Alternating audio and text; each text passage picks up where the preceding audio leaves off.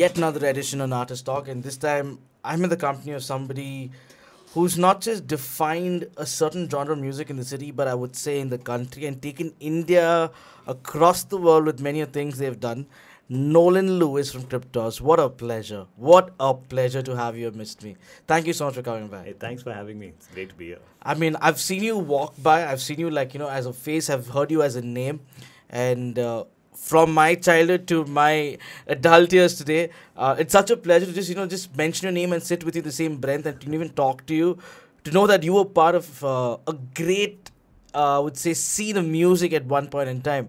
And I think you're still there. We're going to discuss about how music has transited over the years. 25 years of Kryptos, bro. It doesn't come so easy. It must have been something or the other, so congratulations on that, firstly. Thank you so much. But I know it's 25 years. It seems like a long time, but it just doesn't feel that way. It's almost like we started the band maybe 5 years ago. It still feels like that. And of course, all the changes that you had, we're going to talk about all of that. But really, it does feel like, just like a wind that just passed by, like 25 years, just like that. Yeah, I mean, I don't know. I don't know why it feels that way, but sometimes I guess it's because we love what we do so much, so it doesn't really feel like 25 years is a lot. It's you wake up every day and you're just like, wow, we're still in a band. Thankful for just being around. Yeah, exactly. 98 is when you started, and you had a 4-member band initially back then. Now, when you started, from my understanding, I know the bands that inspired you, but from your point of view, who are the bands that really put you on to getting into the kind of genre that you were playing? It's from day one, it's always been 3 bands, I would say. Black Sabbath, Judas Priest, Iron Maiden. I mean, that's pretty much our foundation. That's what we all grew up on. And that's influenced our music right from the start. And of course, when we started out, we were listening to a lot of other music as well. So you'll hear a lot of thrash elements, maybe a little bit of death metal here and there, doom also, because we had all those kinds of influences like Metallica, Slayer, Creator, and then you had like Paradise Lost and Anathema, and we even some bands like. We took inspiration from literally anything back then. But over the last few years, I would say over the last 8 or 9 years, we really stripped down our sound. So, it's pretty much straight out of the 80s. The stuff we grew up on, that's the kind of music we stripped it down to. And the only extreme thing left in our music is probably my vocals, which are... Okay. Because I can't sing properly, so I got to get it.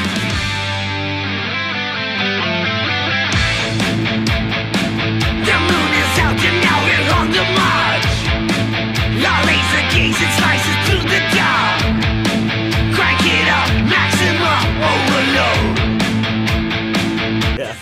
I don't know why you're being so modest. I mean, if you say that you can't sing properly, I wonder what a lot of vocalists would say. What they do. But of course, what you do is different from a lot of vocalists out there in different genres of bands.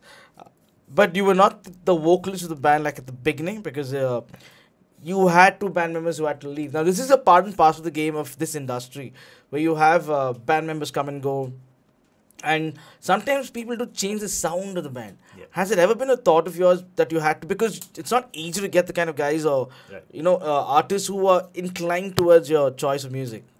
So that's the thing, we've always, like whoever's come into the band, whoever's left, whoever's come in, everyone who's been in this band has always been on the same wavelength as far as musical direction is concerned. So that's never been a problem. It's always like anytime someone comes into the band, they know what they're getting into, and we also have a talk with them before they get into the band, and we see if musically we are the right fit and things like that. And then it just works out. It's an unspoken thing. When you're on the same page as somebody, you don't have to discuss things, you just start playing, you just start composing, and it all fits. I don't know if I'm actually talking to the Nolan Lewis I've seen on stage, because you sound so calm and poised at this point in time, but on stage you're a beast, bro. Like, it's worlds apart, like what I'm talking to right now and what I see on stage. And for 25 years you've been doing this. I mean, I don't know how you do this, man. Like, that energy on stage, some people call it throating, but I still call it singing in a way. And 3 albums already, and now the 4th album. I think this is one. No, this is going to be our seventh. Seventh album, Yeah. and this is the silver jubilee of all. And you don't see bands, lasting this long. But like they say, this is a lifetime in itself. Now, we've known of the old albums like Spiral Ascent. I'm not able to pronounce the other names because I think a little German influence is there. The second one was the Ark of Gemini. Ark of Gemini, and then there Chorus was of Apollyon. Apollyon. Yeah. I keep thinking Apollyon. It sounds like when on beat in the head, but Yeah, a lot of people don't get that. But and now the 7th album, bro. Like this, of course, with two different, two new changes into the whole band. What does this sound like? Is it going to be the same Kryptos back in the day, or is it going to be something new? Actually, around Burn Up the Night, our 4th album, that's when we kind of changed a bit. I wouldn't say changed, we sort of stripped down our sound. So that's when I think we actually really found our real sound. Okay. Our Kryptos sound, So from Burn Up the Night, continuing on to Afterburner, and then Force of Danger, which was the last album.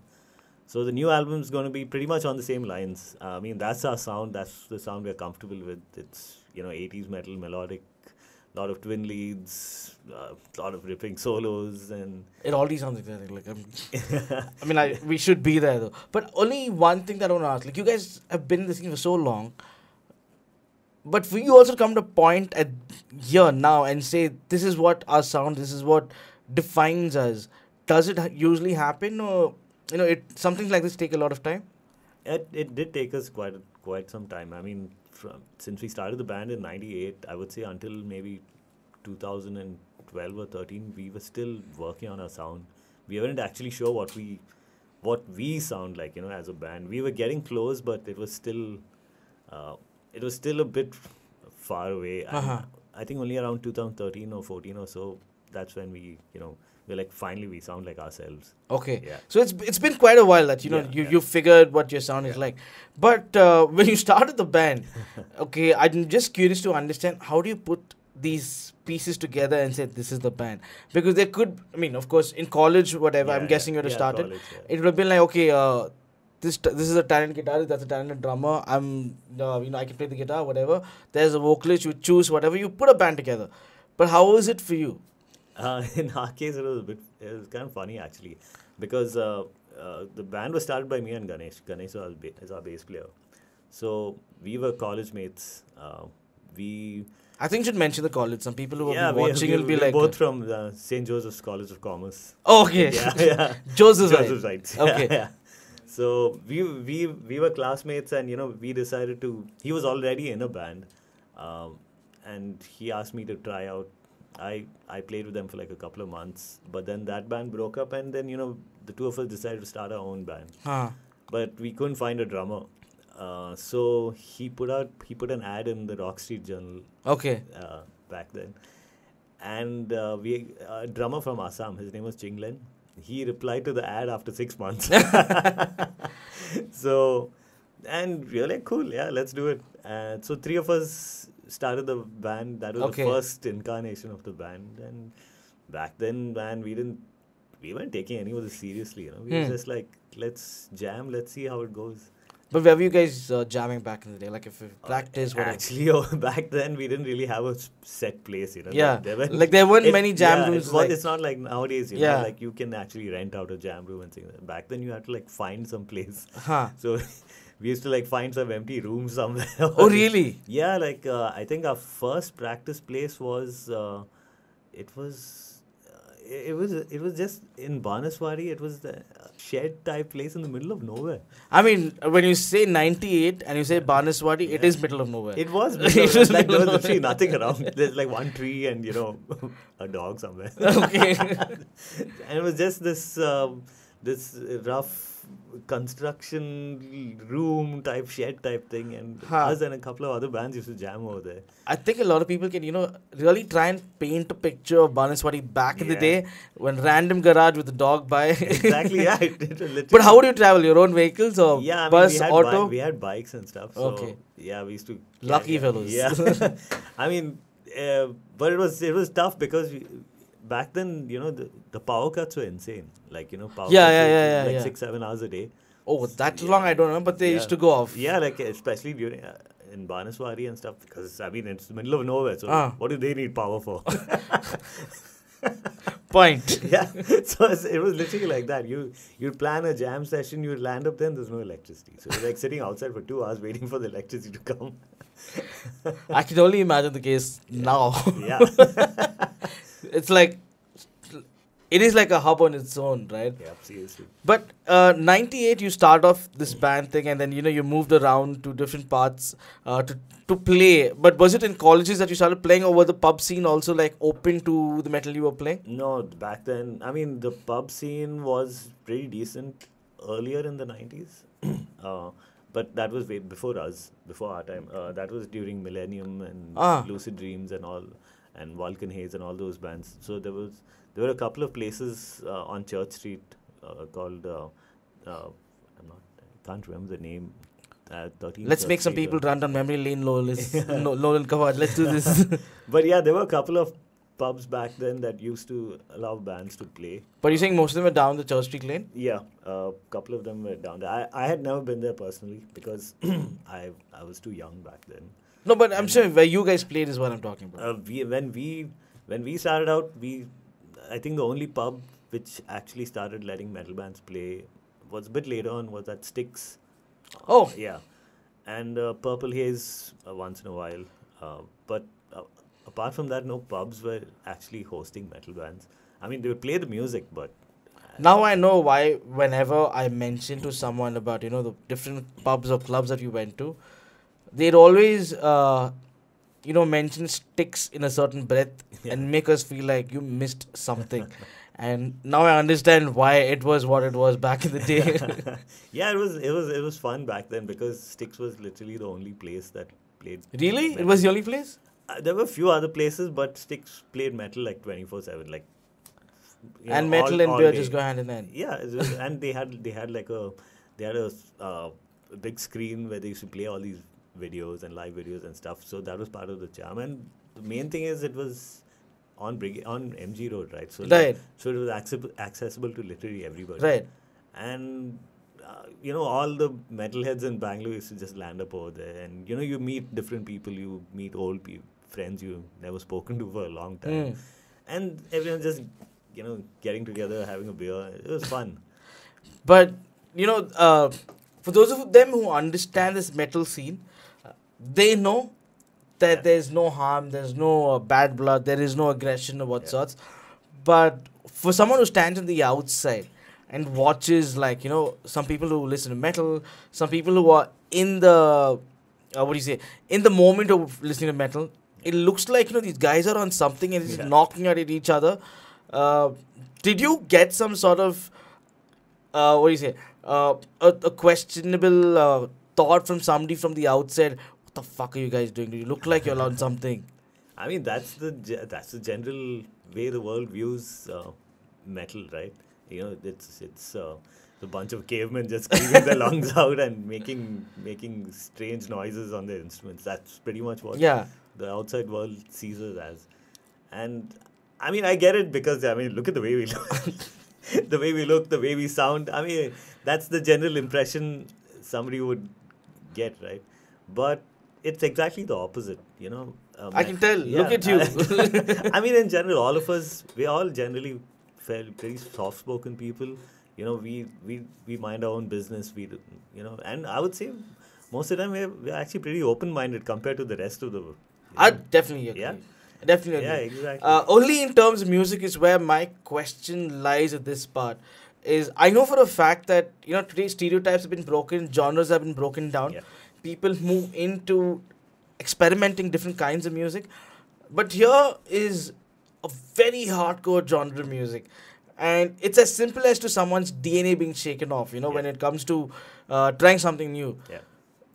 Coming from a very hard thrash, just say metal background. How difficult is to break the genre? Let's say even do a pop for you, or anybody for that matter in this genre. I mean, it depends on if you want to do it. Like we as a band, like all of us in the band, we listen to a lot of different types of music. We don't just listen to metal. We listen to anything from pop to maybe even techno. Oh, Yeah, I mean, if it sounds good, it sounds good. I mean, back in the day when we were growing up, we were like, okay, it's just got to be metal. It's just got to be. But no, you can still be totally into metal, and you can like whatever else you want. Also, Okay. There's no rules and stuff. So you're saying you can even do a metal version? I'm a Barbie girl. with Barbie. I think it exists, but the thing is, it's not something we would do because when it comes to playing the music, it's strictly metal. I mean, what we do. I mean, we listen to a lot of stuff, but as far as playing is concerned, we just exclusively play this kind of music. I understand this Yeah. because I know. I'm not saying I'm a musician. In very humble opinions of mine, I know a lot of my friends who are in the indie music scene who play different genres of music, and there was a time when they, like when you said, no, it's a choice if you want to Yeah. move into it. Yeah.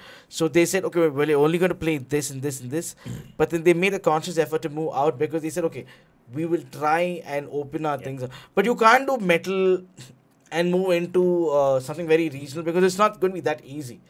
Because metal has identity on its Yeah. own. So when you say, from your point of view, in one sentence, how would you put metal music together? Like, how would you describe it? I would say how do I, that's pretty tough in one sentence. I'll tell you why I'm asking you Yeah. this, right? The reason is, maybe I'm wrong as well. I, of course, used to listen to a lot of metal back in the day. It was like a transit from in the 98s to 2000s. We were all like fanboying and Yeah. Britney Spears and Backstreet Yeah, Boys. yeah. And then suddenly when Iron Maiden kicks in and Yeah. then you start listening to Black Sabbath, you start Yeah. listening to Ronnie James Dio, everything just Yeah. comes in, right? And then we are so happy, like, oh wow, there's Kryptos from Bangalore and all of that stuff. But we were the rock capital of the country Yeah, at one yeah. point in time. But today it is not the case. Or are we still? I are would say we we still- still are. Yeah. we still are? We still are. Yeah. That means we still have some good rock and metalheads Yeah, still around the city. there's a lot of good bands in the city. Plus, most of the international acts come to Bangalore. It's very rare they go anywhere else. Okay. Bangalore still has that attraction. If you go around the country and you talk about rock and metal and stuff, Bangalore still has that reputation for being the place for. All right. Yeah, yeah. Okay. I mean, I was always very proud about Bangalore being known as a rock capital, but over time I thought that some of that whole tag faded away, or maybe even the choice of music of people in the city also faded away. I mean, it's not as because back in the day, among the major cities, Bangalore had the most bands, the most gigs, the most everything. Right. Of course, it's diminished a bit since then, but still, if you look at the grand scheme of things, Bangalore still has way more to offer when it comes to rock and metal than any other city. in Oh, the country. really? Yeah. I'm very happy to still know that Yeah. that Bangalore still exists in terms of things right there. But Bangalore has also been compared to a certain place in the northeast of the country, Yeah. right? When it comes to metal music, of course, rock in its whole sense. How's the comparison of sorts? So the thing is, in the northeast has an amazing, rock metal culture. I would say they probably had it way before anybody else in the country. I think bands like Postmark and a couple of other bands, they started out in the early 80s. Oh, back wow. then. Yeah, so the northeast. And they has still exist? I don't think they still exist, but Okay. there are a lot of bands up there, a lot of incredibly talented musicians. I would say the Northeast probably has some of the most talented musicians in the entire country. Agreed. Yeah. Agreed. So, Hands down. Yeah, and they've always been into rock music from way back, and it's not just rock, I think even blues and jazz and stuff. I think back in the day, bands like Mojo and the Great Society and, all these bands, they were like making amazing music like all the way back then. It's just that because of the geographical location and, Right. how difficult it is for them to venture out from there and for other bands and audiences to venture into that side of the country. I guess that's why they've never really broken out that much. Maybe you can't say they cocoon themselves, but I think it's more like being comfortable in where they are. I would say it's not. I guess it's more like they didn't really have the means Right. compared to the other metro cities. Oh, here we're all pretty. You can get to another metro city like in a few hours. Take a train, Right. take a flight, take a bus, whatever. But from the northeast, it's quite. Imagine going from the northeast to Chennai. It's a long journey. I mean, back in the day, you couldn't afford a flight Yeah. and things like that. You had to take a And train I or don't bus. think flights are that frequent as well. Yeah, It's more about exactly. trains Yeah, and yeah. buses as well. I mean, it was tough for a band like us from Bangalore. We used to take a bus 24, 26 hours to Bombay to play a gig and come back. So I mean, Then? it was grueling. So I can imagine how difficult it must have been for them. And just also for people who are metalheads in Bombay, Yeah. what are the venues you were playing at back in the day? Oh, back in the day, Raz Rhino was the main one. Okay. All the bands used to play there. And then you would have a lot of these college gigs and stuff. I remember IIT Powai was the big college fest. IT Powai, is that Mood Indigo? Yeah, Mood Indigo. Okay. Yeah. So that was, I think, at one point the biggest. I think till date it also is one of the biggest college festivals college across festivals. the country. Yeah, it was huge. I mean, all the bands used to congregate there, and we made tons of friends because we played all those gigs. And I guess a lot of bands who, at least bands like us, we kind of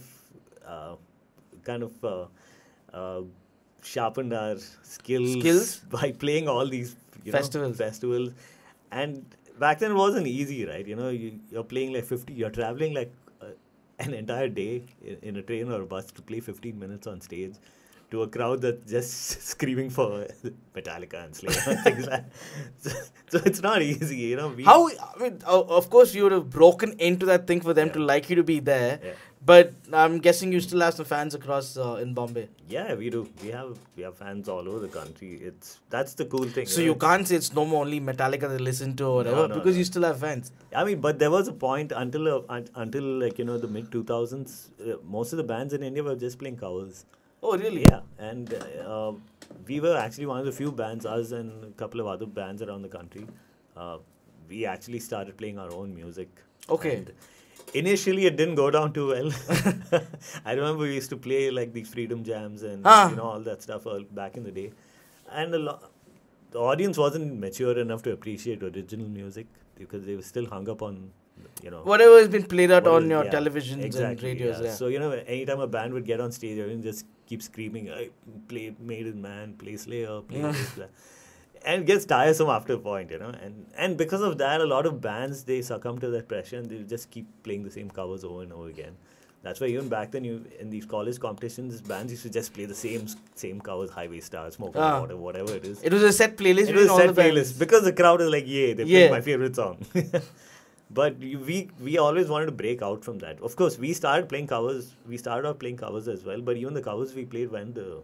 It had its own touch of Kryptos. At that also, but we made it a point not to play the regular covers that everyone else was playing.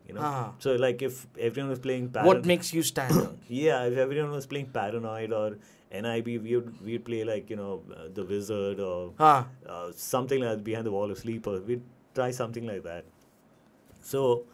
But then we started writing original music somewhere in the early 2000s, and that's when we started moving away from cover set list to completely original music.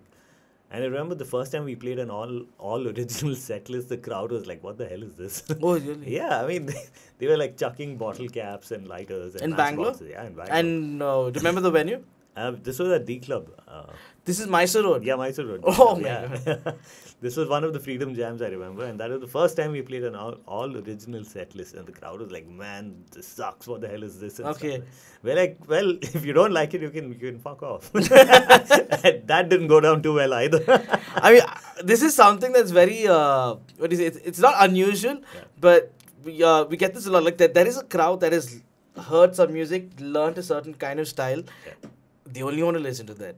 There is no thing about okay, let me listen to these guys. Give them. It's not about giving them. It's just let me just listen. Yeah, no, that's not going to be the case. And maybe in time, a lot of them have changed. I kid you not, a lot of people have changed that way, and they have been a little more open to understanding independent music. Yeah. I'm sorry, that people like you, like artists like you, had to go through something like this back in the day. It is what it is. I mean, it is. That's what I'm saying. It is what it is. It was kind of like this back in the day. But when it comes down to what do you say? When it comes down to music today, it's not just take a guitar, get a drummer, put this band together and get together to play music, right? it is also a lot of tech. Yeah. There's so much that goes into it, like the inventions and innovations that are there today. You can just use AI to create music. Yeah, yeah. Yeah. So, for you, have you all ever tried your hands at some? Because y'all are old school boys, and you'll come from the true essence of playing the instrument and getting the music out and bring music from where it actually belongs. So, for you, what is your thought about using AI in music, and have you all ever tried it? We've never tried it. I mean, we barely, when it comes to using technology, it has its place, but we only use it so in certain areas, because nowadays everything is computerized and stuff. So, when it comes to just recording software and all that stuff, yeah, we use it. That's as far as we go. But even our recording sessions and stuff, we get in the amps, we mic them up, we do all this just like how it should be done, in our opinion. Of course, people have different opinions, different techniques, different. This is what works best for us. As far as using AI is concerned, I don't think we'll ever do that. I don't think we'll ever. You have your own intelligence, Yeah. and I think that is far better than artificial. I mean, because then what's the point of being a musician, right? If you're going to let a software do it for you. I just want to shake your hand and say, such a pleasure. Such a pleasure to even hear that. With no means of any malice or any sort of bad blood to the others. Yeah. But, you don't really meet people today who come from the old school thought of playing an instrument and putting the music, especially metal. You hardly find it's very scratchy to find someone from that sort of a genre. And for me to even be sitting in like just in this close proximity to a legend in this music scene, that by itself is like huge for me. But it's really an honor, and also to know that 25 years, people don't last a year or two, but you guys for 25 years you put this together. Thank you for sticking it on, and thank you for keeping our hope alive in certain terms. I would say the metal genre, keeping the hopes alive for the metal genre, and still inspiring for the youngsters. Yeah, thanks a lot. I mean, we can't do anything else, so we just keep doing this. But yeah, it's been awesome so far, and I'm actually hoping maybe somewhere down the line, because of what we've done, maybe when we hang up our boots forever, somewhere down the line, I know other kids will be like, oh cool, these guys did all this back in the day. Maybe we can also pick up where they left off or something.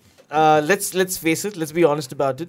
The festivals you play, the places you put India on the map in terms of the genre that you hold dear to you, is not easy. It's like Wacken and all across Europe, Argentina. Like the way I was even wondering, how on earth did you guys get featured in Argentina and Europe and the likes back in the day when you produced a metal album here? It takes a while, but what happened? Tell me, please. I'm very curious to know this part of it. But see, that's the thing, a lot of people don't realize that all this stuff was actually going on in Europe and the US, South America. Actually, it was going on in most parts of the world since the 70s and 80s. It's just that we caught on a bit too late. Okay. So, like bands in the 80s, 90s, they were writing to each other literally by post, writing letters to each other, sending demos to each other, sending whatever they could, doing radio shows, independent, just like how you are doing stuff. And magazines were all over the place, like in the West and stuff. There were tons of magazine publications which were featuring metal bands and rock bands and things like that. So this, the entire infrastructure, I would say, was already there. Right. It already existed for bands to, get into, and there's already a community. There was already an ecosystem. There was already an ecosystem, a network. It was just a question of tapping into that. Since we were, coming from India back in the 90s, you didn't really have access to this network because you didn't know how. I mean, you'd maybe read about all these things somewhere at most, but you didn't really know how you got your foot through the door. So it really was a lot of trial and error, You read about something in a magazine or somewhere, somebody tells you something. Like we used to get some magazines from abroad, like Metal Hammer and Terrorizer and all these magazines. And you'd see all these. Back then, the pen pal thing was a big deal. Right. Right. Meet metalheads from around the world, and Okay. there would be a page which featured like a whole bunch of people with their addresses and things like that. So you could write to Write them, back and they'll to them. write back to you, and you build relationships like that. And similarly, when we released our first album, we went through things like this.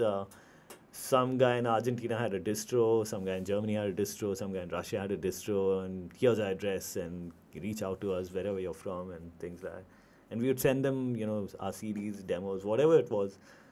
And 2 months, 3 months later, we'd get a reply back from them saying, "Whoa, a metal band from India, that's insane, that's crazy, we would love to, distribute your stuff." And you start building that way.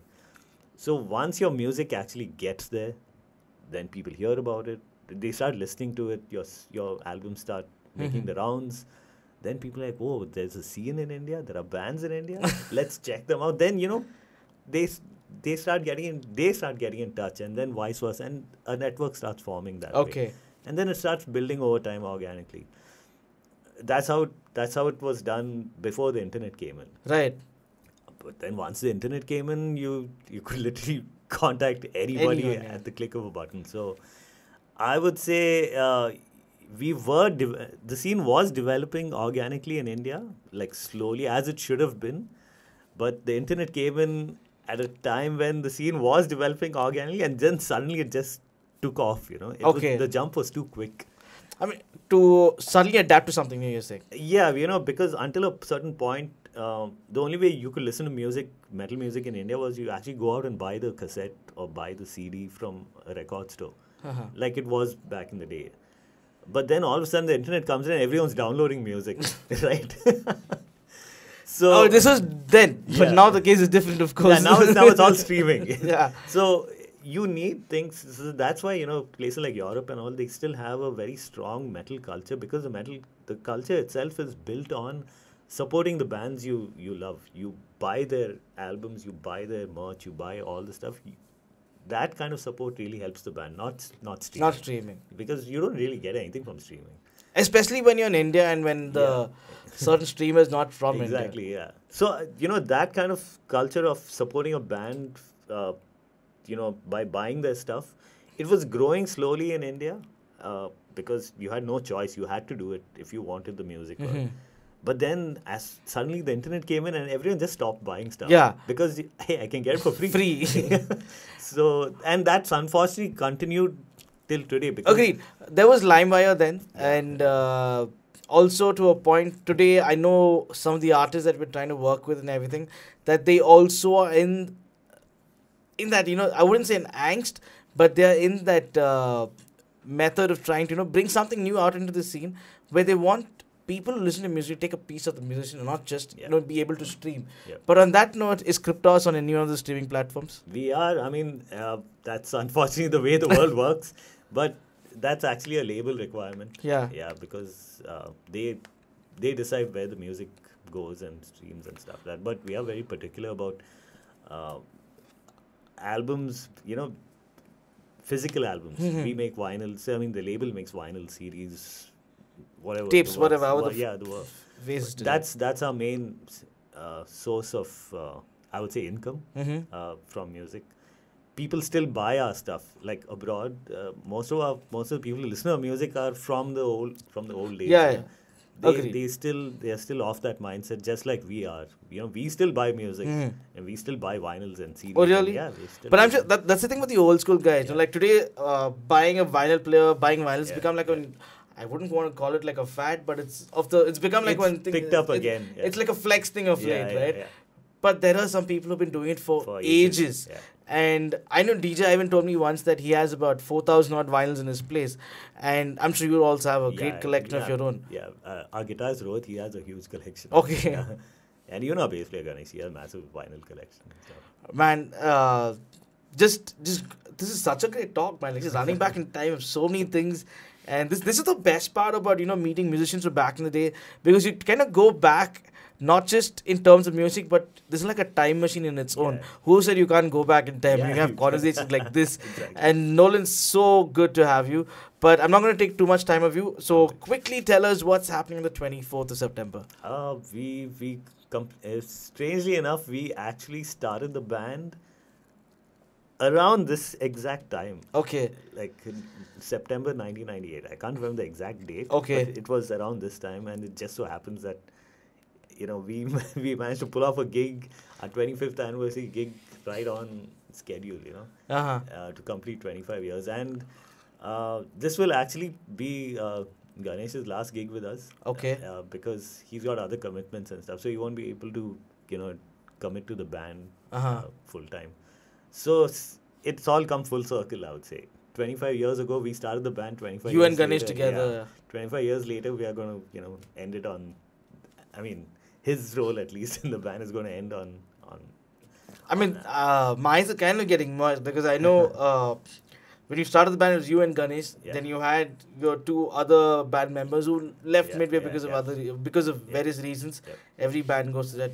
You put a band, a couple of members together, back and forth. You went around, and then you had Tiwari and Ryan for the longest time, along with Ganesh and you. Yeah. And you even took up being the vocalist. Although you didn't start off as a vocalist. And again, now it comes to a point where the two people who started the band, one of them says, going to go, that is really heartening. I really don't know what to say, man. Yeah, it's fine. I mean, that's a cool thing, we are still like super best friends and things like that. So it's just life.